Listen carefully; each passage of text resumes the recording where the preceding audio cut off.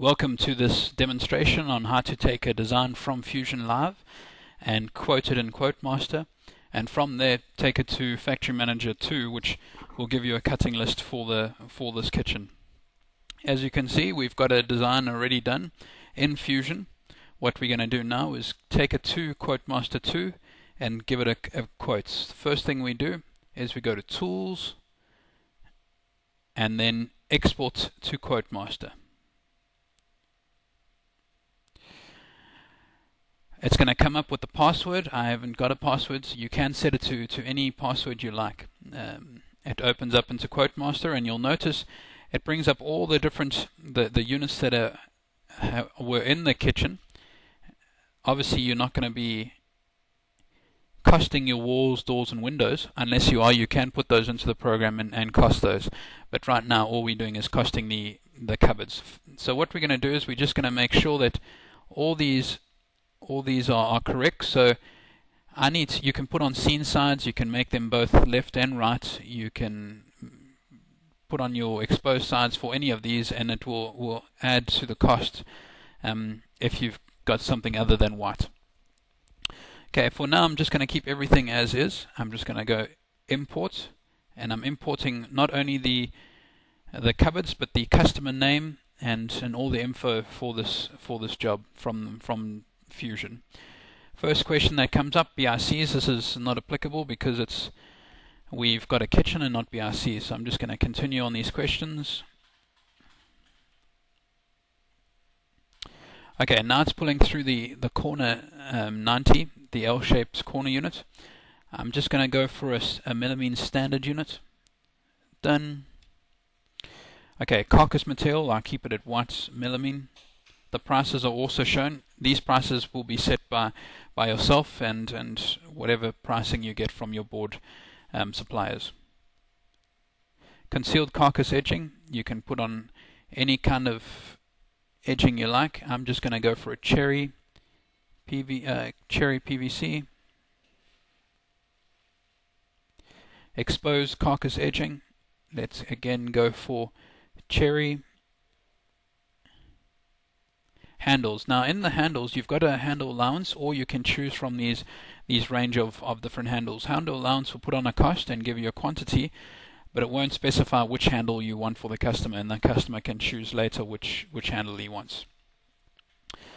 Okay, legs or no legs. This is box system or with the little leg system at the bottom, adjustable legs. I'm going to go for the legs. Scene side material, this is your exposed side. I'm going to go again for cherry. Let's go for Memphis.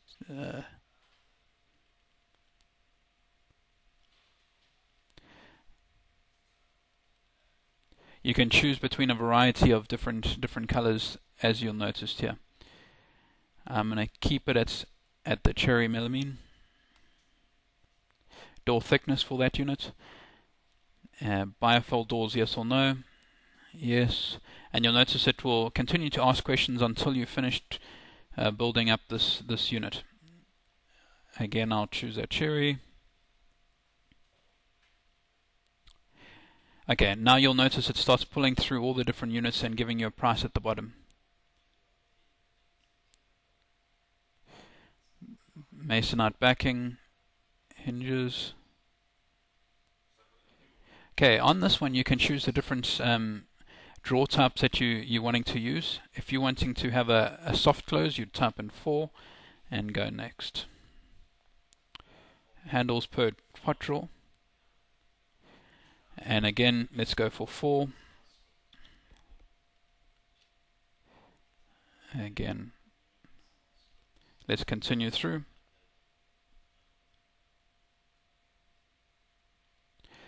And it will just ask, and you'll notice the price will increase every time you're just putting through a unit.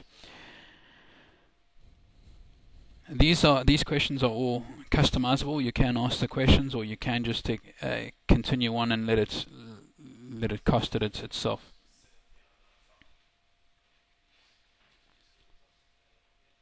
So for this kitchen, at the moment this is with no markup at all.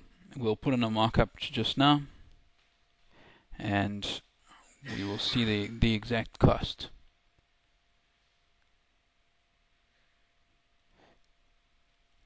Let's go continue. Glass units now. Glass shelves. Choose the door that we want. I'm going to go for a shaker recessed. Painted. Let's go for a medium color. And we can type in cherry and continue on.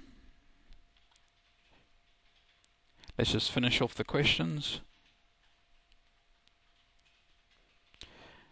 Depending on the size of your kitchen, that will be the size of how many questions you would ask as well.